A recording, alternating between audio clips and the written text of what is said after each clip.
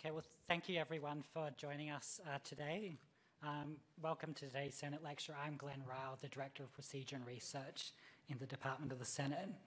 I would like to begin today by acknowledging the traditional custodians of the land on which we meet today, the Ngunnawal and Ngambri peoples, and pay my respects to their elders, past, present and emerging. Today's lecture is being live streamed on the APH website and through the broadcast system at Parliament House, so welcome also to everyone who is joining us online. The lecture is also being captioned today as well.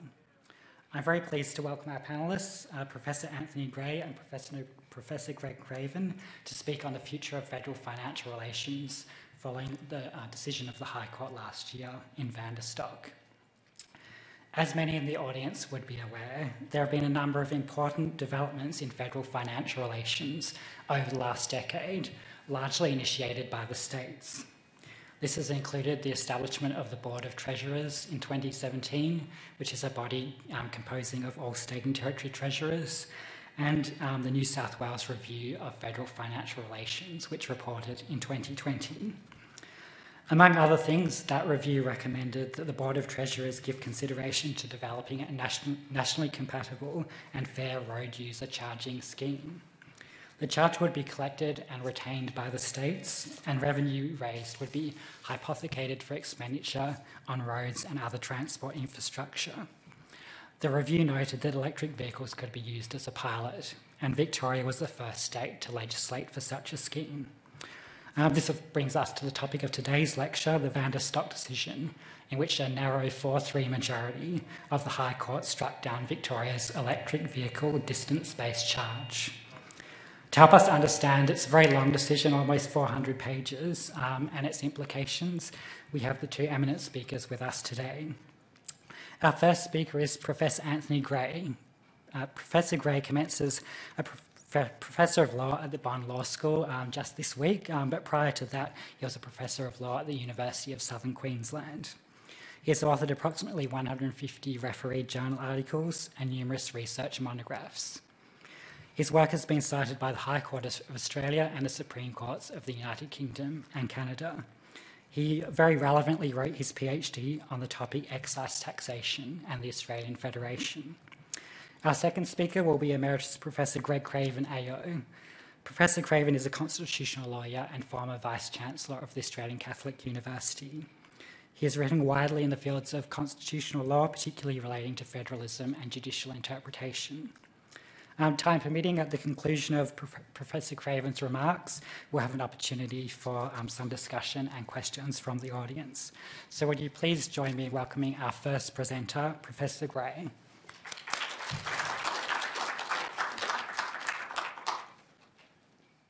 Thank you, Glenn. It's my pleasure to be with you today.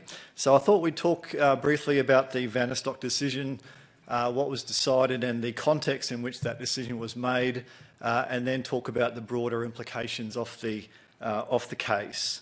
And I'm aware that there'll be people from a range of backgrounds here, so I'll make judgments along the way about how much of the technical detail I will go into, if that makes sense.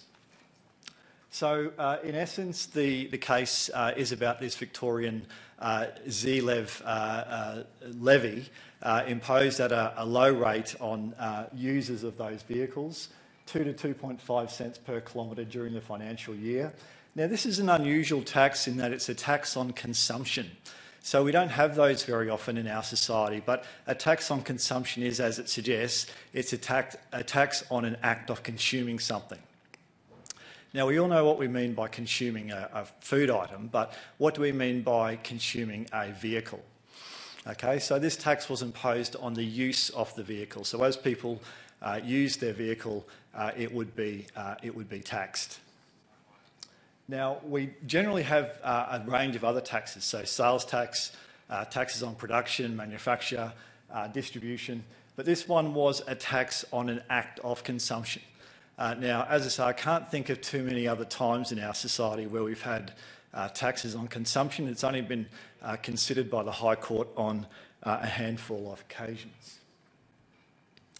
So the case was about whether this tax on consumption was an excise As you know, Section 90 of the Constitution says that the Commonwealth cannot levy excise duties.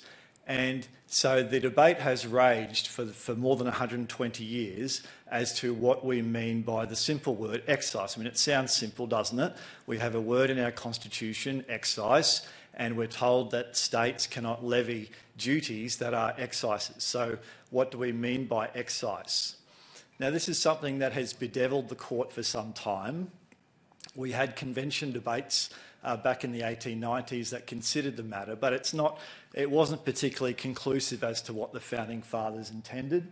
And in any event, the question of the relevance of the Founding Fathers' intentions is somewhat uncertain. In the work choices decision, and Professor Craven has assured me that that's one of his favourite cases. In the work choices decision, one of the important things decided in that case was that the High Court, or five justices at least of the High Court, said that basically the Founding Fathers' intentions were not determinative in terms of constitutional interpretation. I've given you the quote there that constitutional answers are not found in, quote, attempting to attribute some collective subjective intention to all or any of those who participated in the convention debates. New South Wales versus the Commonwealth, the work choices case. And so I regard that as the orthodoxy now in terms of constitutional interpretation, that the meaning that the Founding Fathers, even if it could be determined in relation to these matters, is not controlling, is not determinative, and may not be important in terms of how we resolve the matter today. Now, there's been quite a lengthy journey in terms of the history, and this is where I don't want to lose you by getting into too much of the detail. If you want the detail, I'm happy to provide it to you, but essentially we've been arguing for a long time about exactly what an excise tax is. And so originally it was narrowly confined to a tax on goods at the stage of production or of manufacture. And that was in an early case, the Peterswood and Bartley decision. But that was a decision rendered at a time when we believed in the reserved powers doctrine.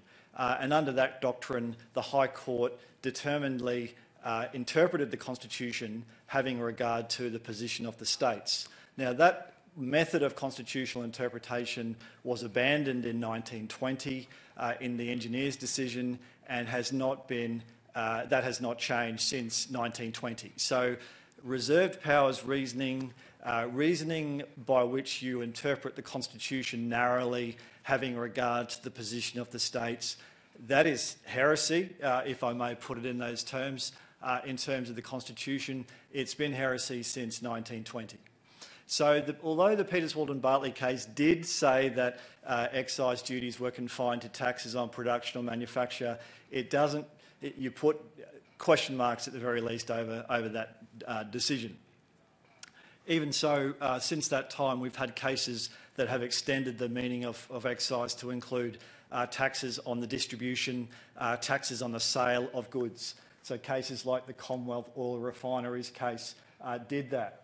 And then we get to cases like Matthews, and in that case, Justice Dixon, he opined that there was no reason why an excise tax could not include consumption taxes. Now, some of you will be aware of the reverence that we generally have for Sir Owen Dixon, but those of you who are new to law, if I may observe that anything that Sir Owen Dixon says is entitled to the very greatest of respect. I mean, of course, we accord respect to all High Court justices and esteemed scholars. In respect of Sir Owen Dixon, he's on another level as far as I'm concerned. So that's why it's very noteworthy that in the Matthews decision, His Honour thought that there was no reason why a consumption tax could not be an excise. Now, he did change his position. I'm not going to get into that level of detail, but there was a Privy Council decision on the Canadian Constitution involving different terms, and Sir Owen believed that he had to follow the Privy Council decision. So that caused him to change his view in the cases, but it's pretty clear, I think, as to what his actual view was from the Matthews decision. He believed that an excise could include a tax on consumption. And the other thing that is very important in that era, in the Parton case, Sir Owen talked about the purpose of the section. Why did the Founding Fathers decide to forbid states from levying excise and customs duties? And he said that it was designed to give the Commonwealth a real control over taxation of commodities. So it was an implement of economic policy. We needed to give the Commonwealth this power in order for the Commonwealth to manage the economy in the way that we would wish. Now that statement, dicta comments, or comments that weren't necessary for the decision, although they were of that nature, they have proven to be extremely influential and have been accepted by later High Court justices. So that point is important for what follows. All right. So then we had the 1960s, where we went through a stage where the High Court was very technical, had a very formalistic approach to the Constitution, cases like Bolton and Madsen. And then in the Dickinson's Arcade, it's one of the other few cases where we did actually consider a consumption tax, and a majority of the court in that case did say that a consumption tax could not be an excise, but it was partly because of what had happened with those earlier cases, and the court believed they had to go along with what Sir Owen Dixon had done and what had been apparently decided in Bolton and Madsen. So they were, having read the case, two of them, of the majority of four, were less than convinced, is my reading of it respectfully, but they went along with it. And two judges just dissented, Chief Justice Barwick and Justice McTiernan, said they couldn't go along with it, and they thought that it was possible that a consumption tax could be an excise. All right, so that's, and then we've seen an evolution from the High Court's approach, from a very formalistic approach to a much more practical approach, which has been continued ever since. And that view of Justice Dixon about the Commonwealth having control over taxation of commodities, that has certainly flowed through since that time. So I think then, in terms of the law prior to Vanderstock now, so I hope you stayed with me through that. I know that was a bit technical. I hope you're still with me. All right, so the anomaly in the law prior to this Vanderstock case, as I see it, or a couple of anomalies, was that although the High Court agrees that the purpose of the section is to give the Commonwealth real control over taxation of commodities, well, they say that, but then they also say that, you don't have control over consumption taxes, right? So you see how that in some ways the High Court was at cross purposes in my mind, that although they understand the economic significance of the section, and they say that it's designed to give the Commonwealth control over taxation of commodities, but they're also saying that, but it's not full control over taxation of commodities, it doesn't include consumption taxes.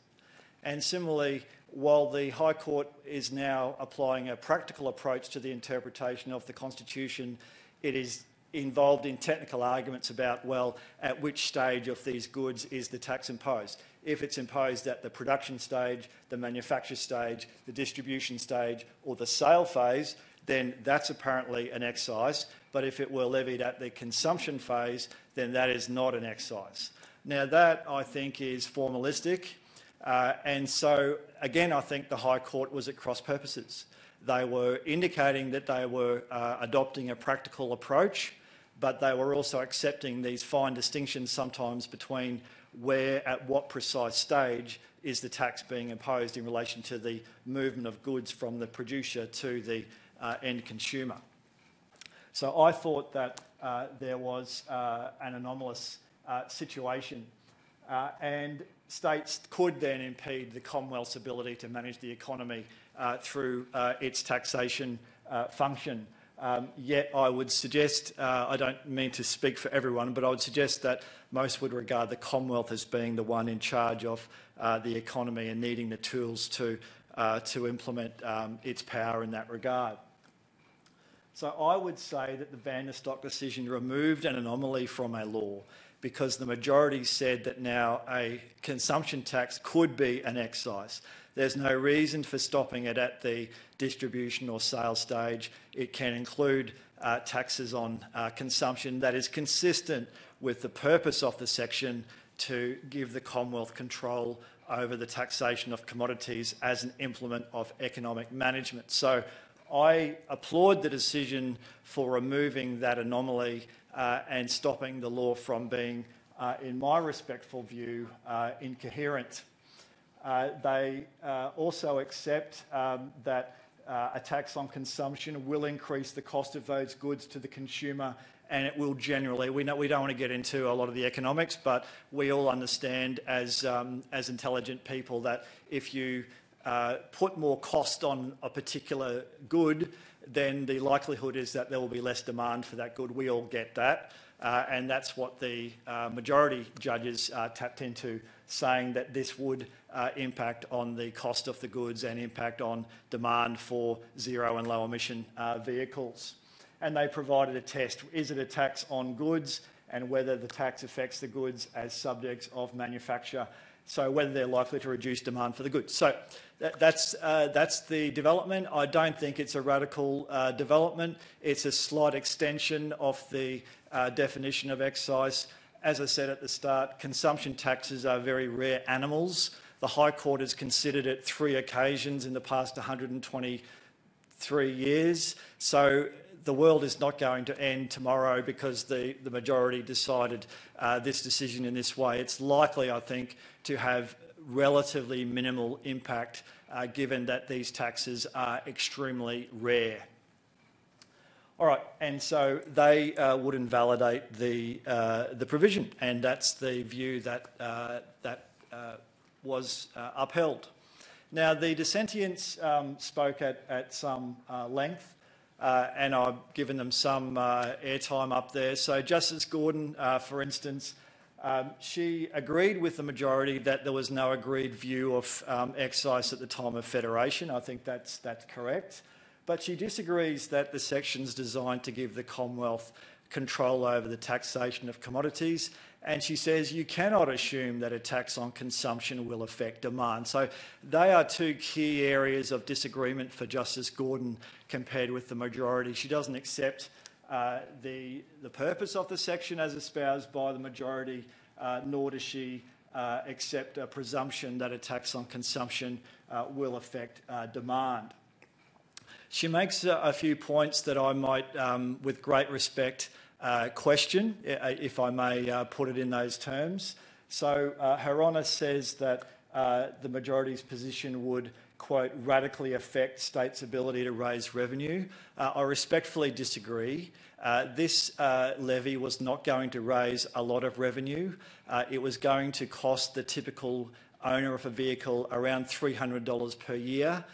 So in respect of every Victorian who drives a vehicle that is a zero or low emission vehicle paying $300 per year, that's not a major revenue base, I wouldn't have thought. So I must respectfully disagree, and I understand it's not just about this tax, but it's about what other taxes might be imposed. I get that, but having considered that, I must respectfully disagree that this decision will radically affect their ability to raise revenue.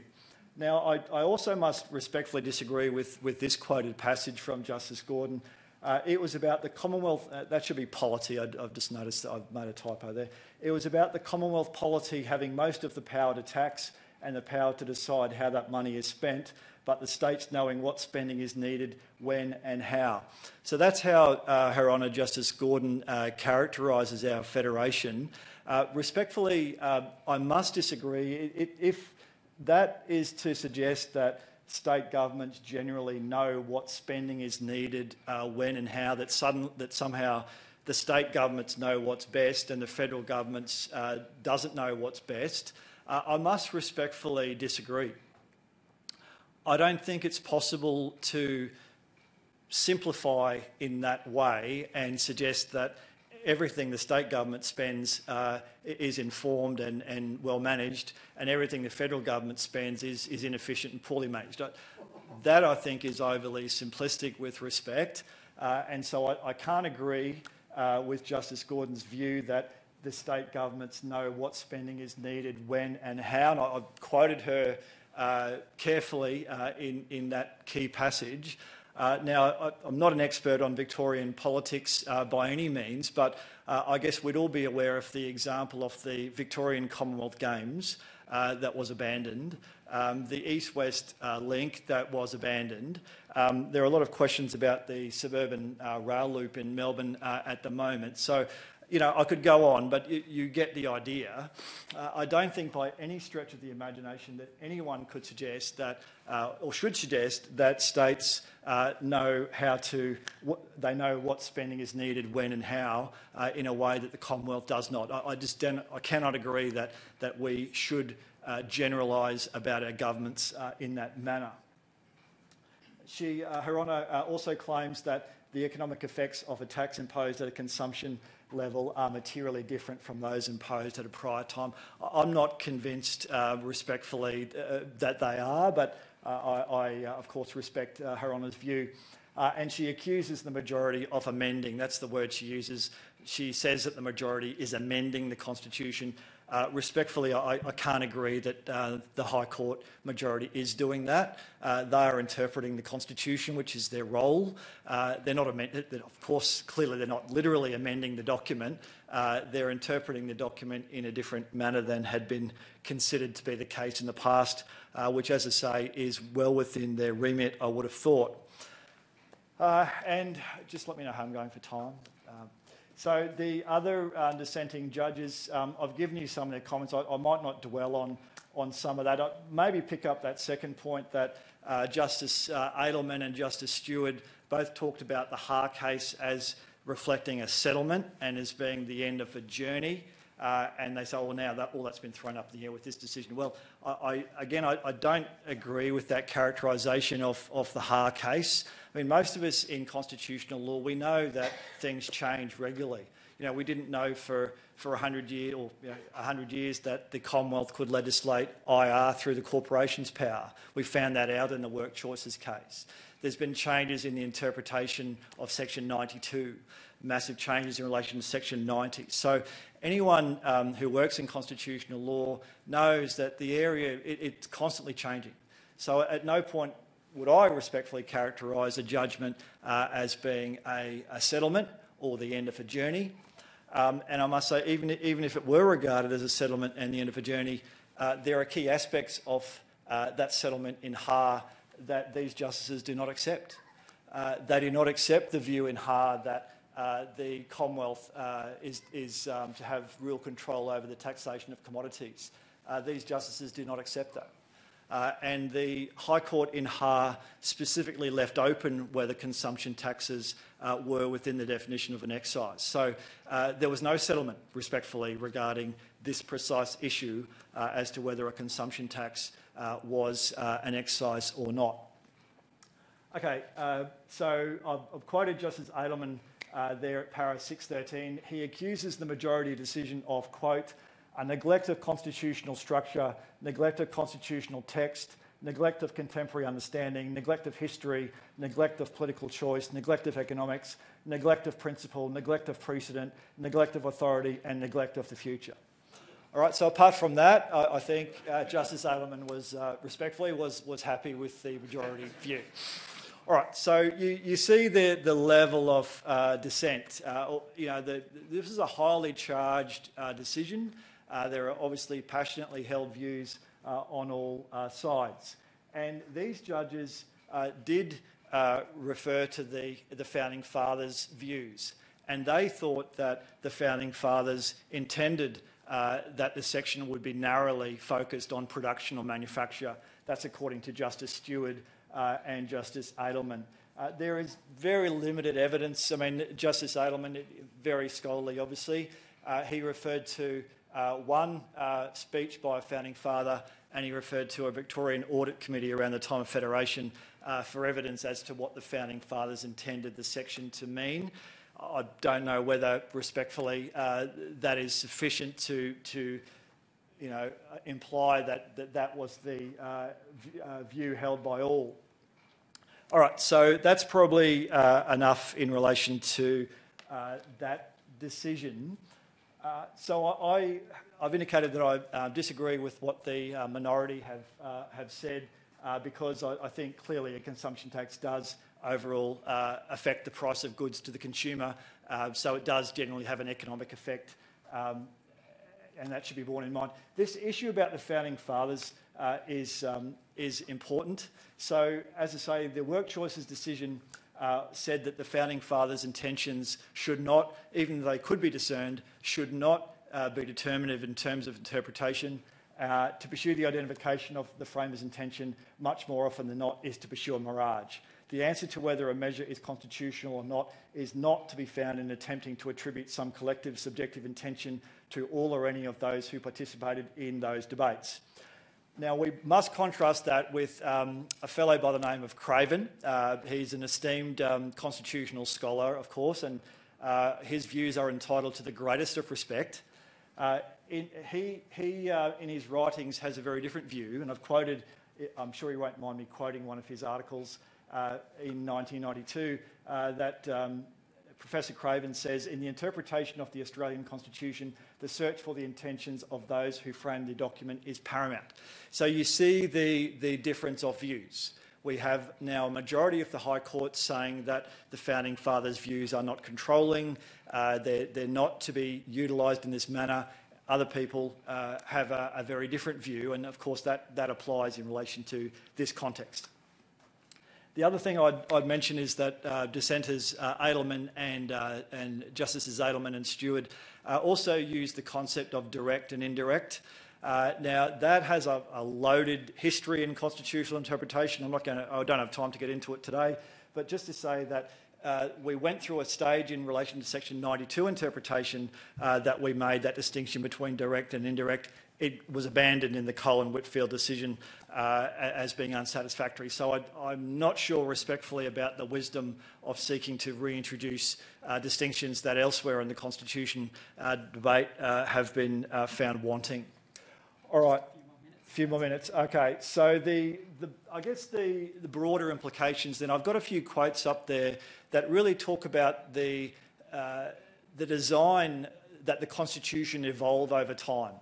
Okay, so I've got Justice Jacobs in the Victoria case, Justice Windier in the Victorian Commonwealth case, Sir Anthony Mason in his papers, and the Business Council did some good work on federalism nearly 20 years ago. And they're all expressing a similar view, which is that the Constitution needs to adapt.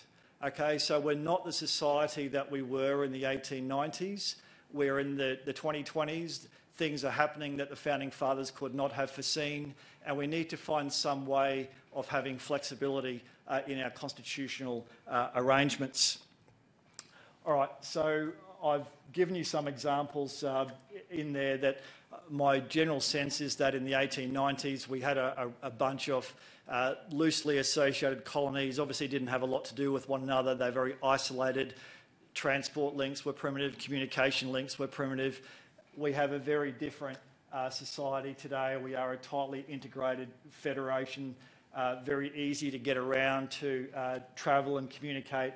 Businesses are generally now structured on a national or international level, and so the Constitution really doesn't work, if I may say, with the greatest of respect in relation to the way our society is today. We have now a concept of Australian citizenship, a realisation that most issues have a national and or international character, globalisation. So I don't have time to get into specifics today, but things like the aged care sector and the NDIS, I'm glad that, there are inefficiencies in there, but I'm glad that that's something that's run at the federal level. I don't see a reason why an aged care facility would be paid this amount of money if it were in Victoria, but this amount of money if it were in Queensland, or if the mandated time that a nurse would spend with a patient would be 60 minutes in New South Wales, but 90 minutes in WA. I mean, I'm giving you simple examples, but you get the idea that the sense of having 8 different regimes for a lot of things doesn't exist anymore, in my respectful view, but our Constitution is written as if that's the way our country is. But the problem is that our country isn't that way, and it's not going to go back to being that way, in my view. So business, so obviously business expects national company law, national industrial relations, which we do have, but we still have a range of state regulation of business, so OH&S, recognition of qualifications, national discrimination laws would be ideal, payroll tax, workers' compensation. So anyone running a business in Australia has to deal with 8 different sets of provisions relating to all of that, or all of that apart from the first 2. And I would argue that that's highly inefficient. Our constitution has changed very little in express terms since Federation. We've only had 8 changes, most of them minor, since Federation. And another quote I thought was interesting, James Buchanan speaking about the US Constitution, he spoke about the challenges of the progressive national integration of the economic system within a decentralised political structure. Now, he's speaking about the United States, but I think that's very apt, if I may say, to our context. All right, so how does our governance work in 3 minutes? Well, it's difficult because the Constitution provides various heads of power to the Commonwealth, but then says to the states, well, you've got to deal with the rest. But the problem is that many topics now are seen as requiring a national approach, that the desire for efficiency, consistency in terms of business, low cost, regulatory environment, it means there's more demands for the Commonwealth to do things. So the NDIS would be one example, aged care, whereas back in the 1890s they weren't, in terms of on the radar in terms of policy. So the Commonwealth raises the biggest taxes by revenue, so income tax, corporate tax and GST. The states have limited revenue bases, so they levy payroll tax, land tax, stamp duty, mining royalties, etc. We do have a high level of vertical fiscal imbalance, so the Commonwealth raises more money and it doesn't spend as much, whereas the states spend more than they can raise. So that's the challenge we have in terms of our fiscal arrangements, this mismatch. And so the Commonwealth is controlling areas, so it's controlling NDIS and aged care, but it has no direct constitutional authority over those areas. So that's generally not ideal, but that's the way it works at the moment in terms of the Commonwealth and the Constitution. And it's really the Commonwealth's spending power, the Commonwealth's ability to spend money, that I think has created the necessary fluidity in our constitutional arrangements. So because the federal government has more of the money, it is able to indirectly influence areas like higher education, schooling, etc., to provide the kind of national and coordinated approach that most people, I think, would want, even though they've got no direct constitutional power. So that's how it kind of works, but it's not something that anyone would design as being the best way for a system to work. So it kind of works, but it's not what I would suggest in an ideal world. All right.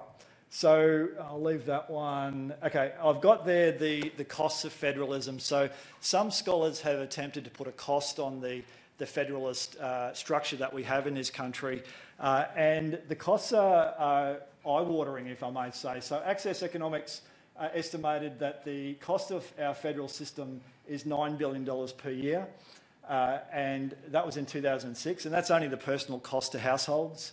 A report that I've quoted, it referred to comments from a CEO of a large corporation where that person said that they were crippled in growth by excessive business regulation associated with a range of state laws, that their growth was 15% per year, but if there were consistent regulation across the country, their growth would double, that their regulation compliance costs were about 1% of their yearly revenue, and without that, their revenue would have been $24 to $30 million per year more, and they would pay 8 to 10 more in tax to the government. Access Economics estimated the cost of inefficient state taxes at $4 billion per year, and another academic has costed the federal structure at $20 billion per year. All right, so these are not my figures. These are figures of people economists who have done their sums, and I don't think that is a satisfactory arrangement. Extremely high cost of our federal system, the inefficiencies, the difficulties for business operating across state lines. We're running about 10 minutes over time. 10 minutes over time. Okay, so let me, maybe I'll finish with my wish list. Okay, so if it were up to me, look, I do think, and I know this is going to sound radical, but I do think we need a new constitution. It's a lot to expect of a document written in the 1890s to be good for the 2020s and beyond. So I think we do need a rethink. So we need to work out which responsibilities we would give to the federal government and which responsibilities we would give to the state governments, and decide on a rationale for that, and areas where hopefully different levels of government can work together. I do think that the Commonwealth needs to raise taxation, so they must retain control over income, corporate and GST type tax. I think we need to make our company tax system more competitive. We are uncompetitive at the moment on a world scale given our corporate tax rates. Most people in economics will say we need less reliance on income tax. We have very high income tax rates and we have relatively low GST type taxes. So we could do with a rejig there. Inefficient state taxes such as payroll tax, such as stamp duty, they would be removed in an ideal system, and we need to find other ways, obviously, of raising revenue, but there are better ways of doing so. So land tax is a relatively efficient tax. Dare I say it, death duties, super profits taxes, those I think need to be in the mix rather than some of what we're relying on at the moment. And I do think we need a serious conversation about the role of government in our society. We must live within our means. We must keep federal and state government spending under control. And I'll finish with a comment by Sir Alfred Deakin, one of our founding fathers, was Prime Minister 3 times, as you may be aware. And he spoke about, when he was introducing the bill that would create the High Court, he said this: "Our written constitution, large and elastic as it is necessarily limited by the ideas and circumstances which obtained in the year 1900. Formal amendment is a comparatively costly and difficult task, and one which will be attempted only in grave emergencies. In the meantime, the statute stands and will stand on the statute book just as in the hour in which it was assented to. But the nation lives, grows and expands. Its circumstances change, its needs alter, and its problems present themselves with new faces. The organ of the national life which, while preserving the Union, is yet able from time to time to transfuse into it the fresh blood of the living present is the judiciary, the High Court of Australia. It is one of the organs of government which enables the Constitution to grow and be adapted to the changeful necessities and circumstances of generation after generation that the High Court operates." So this is the founding father, one of our leading founding fathers, who says in 1902 that our High Court does have a role in interpreting the Constitution and in ways that the founding fathers may not have intended. This is the genius of our Constitution, that it was designed to endure, but also to breathe. And I would suggest that we must let it breathe. Thank you. Thank you. And I invite Professor Craven to give his thoughts on the decision. And of course, feel free to take the extra time. Sorry, I'll try not to. So that was a far-ranging presentation in the sense that Western Australia is quite big. And there's a lot of complexity in this. There's complexity of a wider sort, and there's complexity in relation to Section 90. Whenever I used to teach constitutional law, I would try and give the class one thing to hang on to. So whenever you're worried, whenever you're feeling confused, you need to repeat this to yourself. I'm right and he's wrong. So just I won't ask you to chant that. I'd just like you to remember it. I realise that I have now been a constitutional lawyer for exactly 40 years. So I have not been getting a lot of social invitations since I was about 24 years old. But I have to say, I have never sunk so low as to be an expert on Section 90. This really is one of the most extraordinarily boring sections of the Constitution. The last time I spoke upon it was 27 years ago, and I do now only under extreme provocation, and I am delighted to see that the number of people physically present here is less than the number 90. So it's a tribute to you that you have done this. Look, I totally agree with Professor Gray. There are really two ways you can look at the whole question of Section 90 and indeed Vanderstock. One is a technical way. Yeah, okay, what does this mean for Section 90? What does excise mean? How many angels can dance on the head of a pin? Those sorts of things. And there's a broader way in which you can look at it in the sense of where is the High Court going, which is a perennial question and not easy to answer, possibly even for the High Court at any given time. And how are they going to get there? So it's this partly, okay, what is it, partly what's it going to be? And that's the second question that I'm really going to do. I'm going to try as much as possible not to go into the murky intestines of Section 90, although I will to some extent have to puddle around in its guts. But I want to try and look at the trend. Where do we think it's going and what are the implications? And I think you can divide even that into three types of areas. One is the decision, the scope of what is an excise. As I say, I really don't want to talk about that. But given this is about excise, I sort of feel I'm obliged to say something about the word. What the way Vanderstock handled excise says about the interpretive method of the High Court and where that's going in the long term, which is probably the most important question, unless it's the third question, which may be more important, which is, well, what is the expression, the decision in Vanderstock doing in relation to some really important things in the Constitution, mainly federalism? And may I say, with the extraordinary loathing for federalism that we saw from my colleague, I can only assume that while she was pregnant, his mother was frightened by federalism because it seems to extend it through every gene in his body. In terms of it being a decision about excise, we need to remember that Section 90 is fundamentally a question about federalism. The wider the interpretation of Section 90 in terms of what type of taxes the state can't impose, the less financially independent the states will be, the narrower the interpretation of Section 90, the more financial freedom the states will have, and correspondingly the less power the Commonwealth will have. I take without insult all those comments about how hopeless the states are in spending money, how incompetent they are in every way. I am influenced in no way in this view by the fact that I was Crown Counsel for Victoria for 3 years, but every time I hear about the incompetence of the states and the glorious omniscience of the Commonwealth, I think of things like nuclear submarines, indefinite detention of refugees, internment of Italian waiters during World War II. Quite right, the Commonwealth's never got a thing wrong in 100 years. Now, historically, what the High Court has done with Section 90 and excise, given what I said about the effects on federalism, is it's swung between purity and practicality.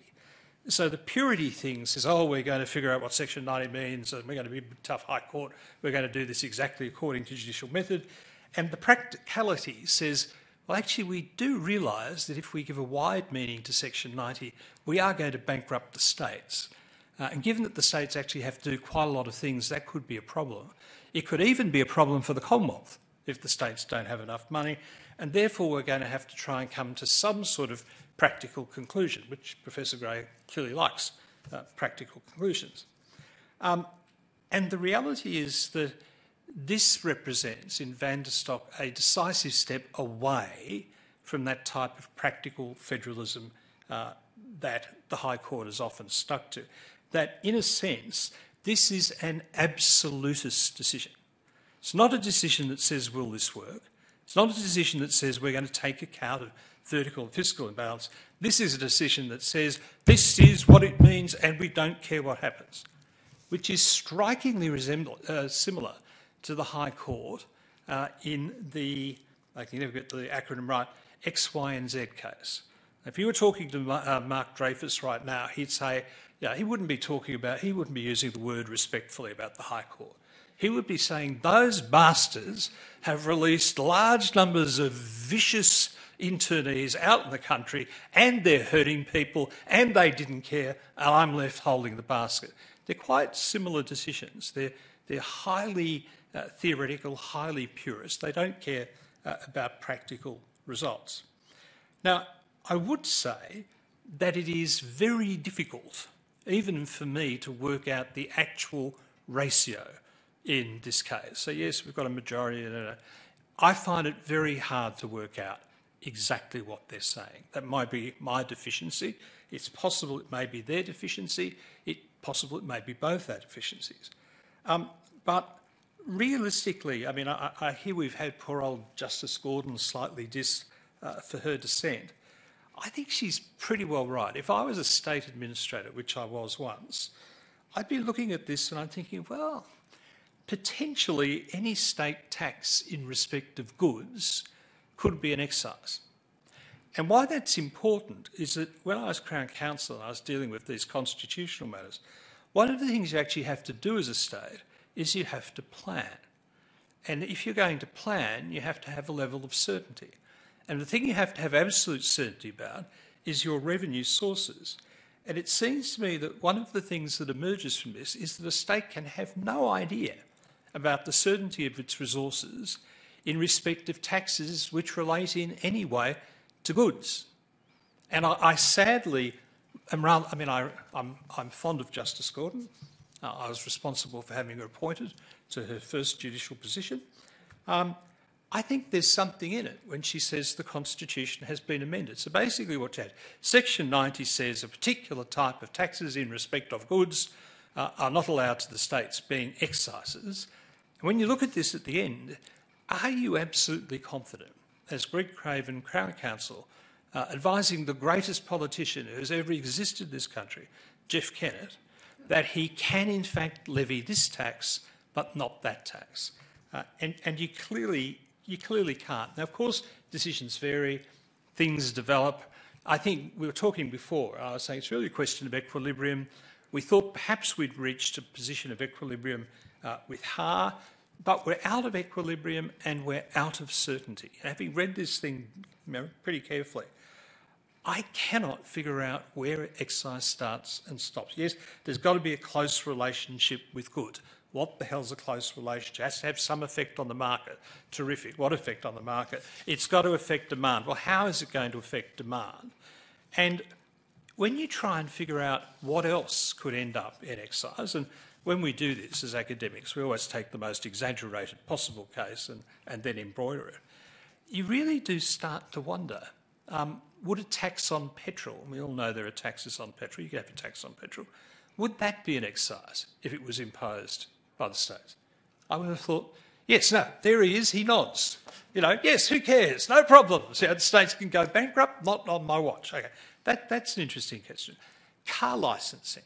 You know, everybody should ride a bike. So the effect of having licences on cars but not bikes, well, is that in there? Differential licensing fees between goods in the same class. For example, licensing fees on packaging. Now, plastic packaging versus other sorts of packaging, packaging between glass, packaging between plastic. The level of unclarity in this decision rivals a speech by Donald Trump. And one of the things the law should be is clear. So thank you very much, the High Court. So the second thing, charging enthusiastically away from the meaning of excise, is what it says about judicial method. And that's important because it says how the High Court's going on. The judicial method in Vanderstock is singular. As you all know, the lawyers in this room, singular is a legal word which means crapulous. This is singular reasoning in the sense that it's very unusual. One is in the way I've said before, that it's totally abstract. It's very different from many of the Section 90 cases, many of the 92 cases, that it has no interest in the effect on the federal balance at all. That's just a problem for someone else. It is true Occasionally in the majority they do make a couple of pious references to federalism. I call that crocodile federalism, as in crocodile tears. Yeah, I've got to say something about federalism. Now we can get on to something more interesting. There are some really obvious sort of technical things that are a little bit embarrassing. One is it's just so bloody long.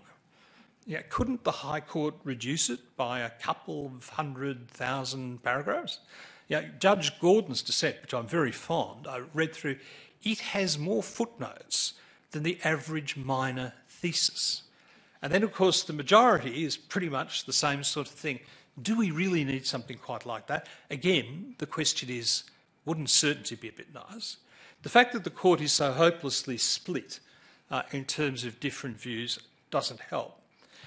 The use of history is really very interesting, particularly to me, the use of the convention debates, because when I was 27, I was stupid enough to get the convention debates republished with an index which I had to write. It took me about 4 years. The reason I say that is I am the last person to personally know the founding fathers. I know every single one of them because I had to read every speech they'd ever said. And I always thought that if I did this, it would have the great effect of allowing the history of the Constitution to enlighten the Constitution when being used by the High Court. What I would say about Vanderstock is that the history of the Constitution was used so far as possible to absolutely confuse the intentions of the founders. Now, that's actually not particularly surprising on Section 90 because it's true. It's hard to tell. I can remember someone saying to me that their grandfather had spoken to Alfred Deakin at what it was about, and Deakin said, "Isn't it about fags and grog?" It was somehow or other about cigarettes, and hard to get that, but that's what Deakin thought. What I think is most interesting about the interpretation of Section 90 here is it fits into a genre of constitutional interpretation which I would call scheme interpretation. We don't look at the words that much. We don't even look at the history. What we look at as what is the great theme of the Constitution here and how do we interpret Section 90 in relation to the great theme? And the High Court majestically moves on, again, as Professor Gray said, and the great theme is the customs union of the Australian Federation. Nothing must be allowed to undermine the Commonwealth's control of customs duties, of the whole internal, external trade in Australia, and therefore Section 90 must be subject and absolutely subject to that. Which is interesting because there are other great themes of the Constitution. There's even this theme called federalism, which is the great scheme of the Constitution in which the High Court is utterly uninterested. So this idea of a great scheme, Section 92, the custom union of the Australian Federation, it's very interesting that the High Court has resort to this interesting concept, the dismal science, called economics. And it is enormously confident as it wades through the possible economic effect of excises in this particular context. Now, can I say to you that history has revealed that letting the High Court loose on economics is like letting a wildebeest loose on playing Beethoven. They do not know what they're talking about.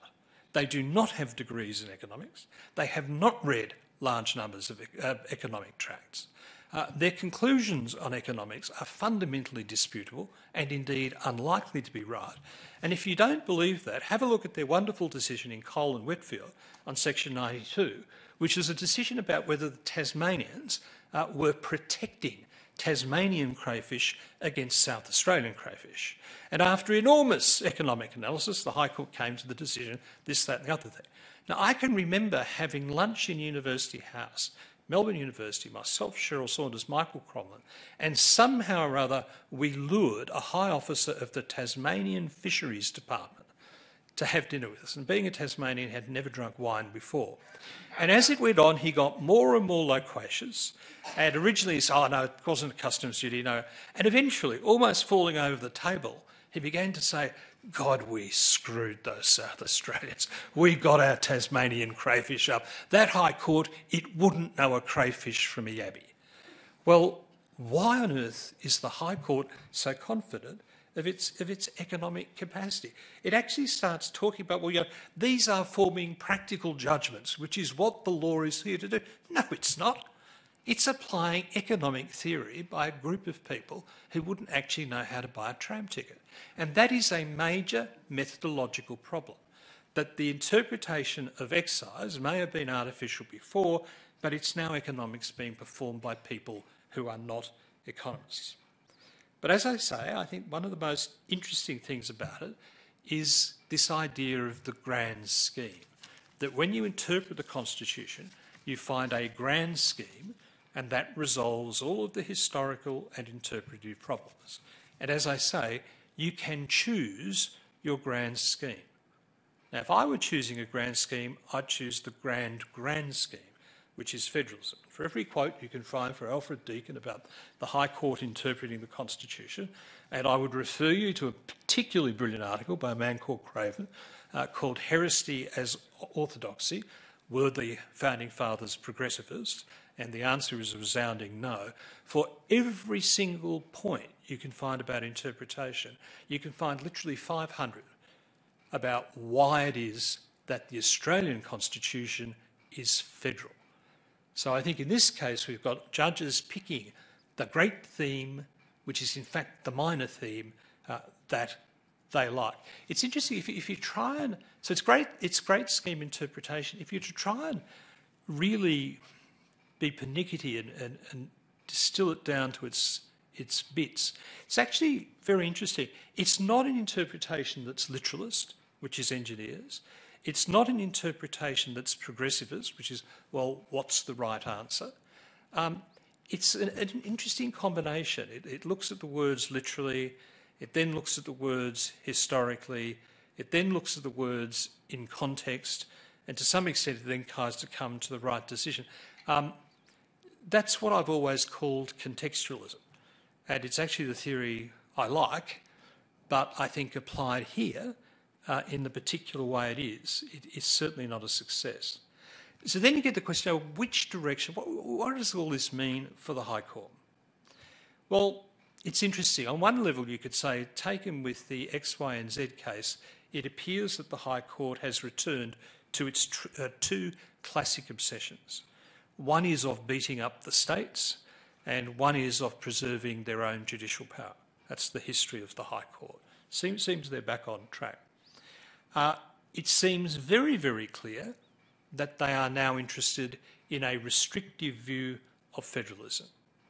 They don't like the states. Now, they haven't historically, they certainly don't now. I actually wonder the extent to which that's a reflection of the COVID experience. Remember how before COVID we all thought we were one country and the rest of it, and suddenly in COVID we were these 6 sovereign states? You wonder to the extent that that might interpret the psychology of the High Court. Probably the most interesting thing is where the grand scheme theme of interpretation goes. Here, it goes in an anti-federal scheme. It could go in other ways. If you remember the judgments of Justice Dean and cases like Cable and the cases that created the so-called implied rights, they were grand scheme things. They were grand schemes in representative democracy. It was the grand scheme of the Constitution. So we can invent these implied rights because that's consistent with that grand scheme. It's interesting that they're doing grand scheme stuff again. And you wonder, well, if they've done this with Section 90, will the train that parked in the station with implied rights take off again on the same sort of reasoning? This stuff about economics could go in a lot of different ways in the Constitution. For example, Section 109 about inconsistency of Commonwealth and state laws. Mercifully, the High Court has not started to get into contrasting economic effects of state and Commonwealth laws. They could. Interestingly, the High Court does like history. It enjoys going into the convention debates. I am pleased. It might increase the sales of the convention debates, which is good for me. I am worried because when the High Court is let loose on things other than law, it usually gets carried away. So famously in the Seasons Submerged Lands case, the counsel in that case said the moment they gave the High Court maps, historic maps, they were lost. That the High Court could cheerfully have spent the next 100 years plotting the boundaries of Australia. And as I say, it also gets the High Court into an area where it just isn't interested in practical effects. And that can be a problem. I'm not saying High Courts shouldn't apply the law, but I am saying they need to think of context. Look, the final thing, which I wasn't going to say, but because my colleague has brought it up, I'll say it briefly. This is this whole thing about founders' intent, upon which I've sort of based my life. So it's very important that it doesn't get dissed very often. I just say this. Is it so astonishing that if you're interpreting a document, you might want to work out what the people who wrote the document thought when they were writing it? If you were writing a contract, would you say, well, it doesn't really matter what people think or what they think I said, it's just what they feel. I call this the Jane Austen approach to constitutional interpretation. If you want to believe that Jane Austen is about Marxism, you can, but it doesn't mean that it is. The second point is that it's not true that you usually cannot get an idea of the founder's intent. I think in this case it probably is true. It's too hard to figure out excise. But there are some things where it is blindingly obvious what the founders intended. For example I would give was the corporation's power. So this idea you can never find it, I think, is quite disingenuous. We may recall that the founding fathers had one interesting characteristic that the High Court didn't. They were actually elected. Not on a universal suffrage, but the question you have to ask is, how did you vote in the last vote for the Chief Justice of the High Court? How did you cast your vote?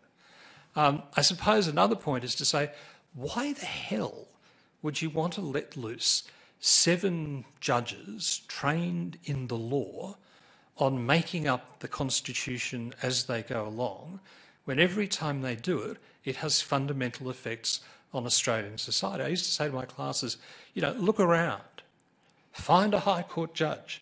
There's one, there's me. We could easily have ended up High Court judges. I would say to them, what is it that most instills you with astonishing faith in near 70-year-old white Australian men to run the Constitution?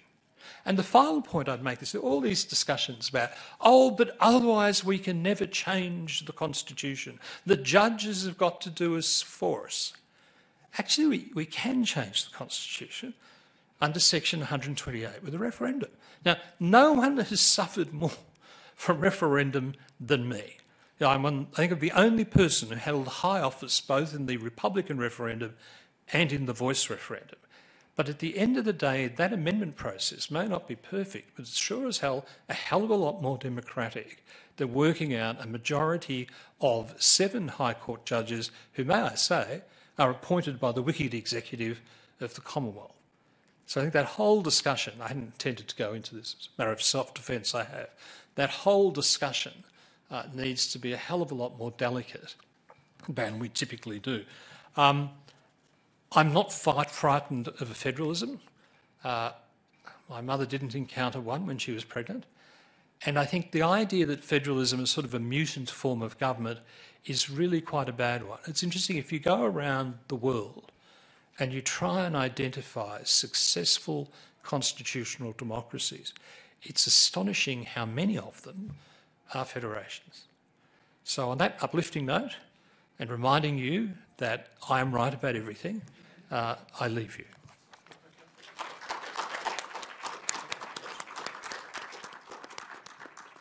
Thank you very much to Professor Craven and also to Professor Gray earlier. You've definitely given us a lot to think about with your very differing perspectives on the decision and federalism in general. We are running a few minutes over time, so I don't know whether you might be willing to stay for 5 minutes for a few questions from the audience, if that's okay. Sure. Thank you.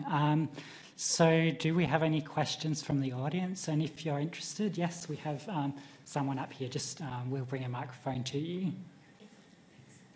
Thank you for two very interesting presentations. Two quick points. One, intentions of founders. Are there not some salutary lessons coming from the US Supreme Court lately on originalism concepts and capacity of judges to convincingly delve into history? And two, on how elastic our constitution currently is, thought of both in legal and political terms. For example, if this Vanderstock decision meant car rego money, for example, was questioned, would we not see some kind of workaround like federal savings legislation? In the same way that prior to that change in the interpretation of the corporation's power on industrial relations, there was that whole edifice of legal fictions on disputes and so on that kind of made things work. So do we really have to be thinking of something as drastic and unlikely as a new constitution? Thank you. Look, I think... Is this on? Okay. I think the idea that originalism is always bad and that progressivism is always right is just not wrong. It's not correct. If you look at some of the decisions of the American Supreme Court that you would probably dislike most, they would be progressivist decisions. So for many, many years, the amendment on equal protection was used to wipe out labour laws, protection for unions. And that was not on the basis of originalism. It was really on the basis of a quite determined progressivism. In terms of the limitations of the Australian Constitution and its amendment, as I say, the problem is the amendment procedure is a lot more democratic than progressivism. You might not like it, but it is. And a lot of the referenda that have failed, the real reason they failed was because they were bloody awful ideas. And it's a good thing that they failed, unlike the Voice, which was a brilliant idea, because I was involved in it. The third point is, yes, you can sort of say, oh, well, the Commonwealth will come for a workaround. What if it doesn't? Now, the Commonwealth doesn't always do workarounds. The Commonwealth never did a workaround in the surplus revenue case. Often the Commonwealth, if it gets power, it's a lovely president wrapped up with a red ribbon. You can't have a system there's no system I know that's ever worked, remember Glyn Davis saying this, which consists of having a power and relying upon the fact that it will never be used. So I think practicality is a little different. I think we can reach a workaround. My understanding is that the federal government is looking, in the light of the Vanderstock decision, that the federal government is looking at ways in which there might be some kind of national regime, for instance, in relation to imposing levies of the type that were invalidated in Vanderstock. The idea being that perhaps that the money would be then distributed to states on some equitable basis, and that's indeed what happened after the Ha decision of the High Court. We ended up with the passage of the GST. So certainly we have workarounds. With originalism, I mean, as I tried to demonstrate, founding fathers themselves did not intend that their intentions, even if they could be discerned, would be controlling in terms of the document. The very legislation that set up the High Court, Deakin said that the idea is that the High Court be able to adapt the Constitution over time. So I think it's pretty hard to defend the Founding Fathers' views being controlling or extremely important, with all due respect for them, because they didn't intend it themselves, and we are a very different nation. I mean, you think the way this place was in the 1890s, and you think of the way it is today. I mean, I have so much admiration for the Founding Fathers and our constitutional arrangements, but I can't expect anyone to write a document today that will be good for whatever the world will look like in 130 years' time. I just don't think that that's practical. Yeah, I think this is a point of fundamental disagreement. And I'm not sure you've read the authoritative article I wrote hideous detail.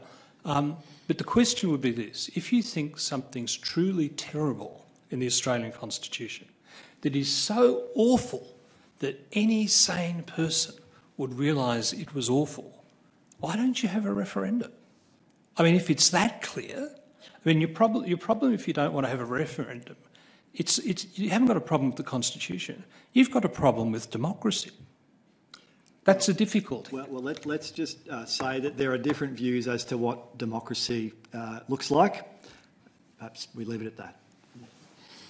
Okay, well, thank you to Professor Gray and Professor Craven. We are now 10 minutes over time, so I think we might have to wrap it up then, but it was really great to get your differing insights. Thank you very much.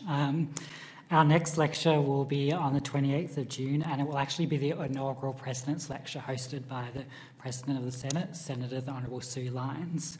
Award-winning broadcast journalist and gender equity advocate Virginia Hausker AM will be presenting on the topic 30 Shades of Grey and Grievance, Women, Politics and the Gender Agenda. So we do hope you can join us then on the 28th of June. So that concludes our formal proceedings, other than to again thank Professor Craven and Professor Gray for such an excellent lecture. Thank you.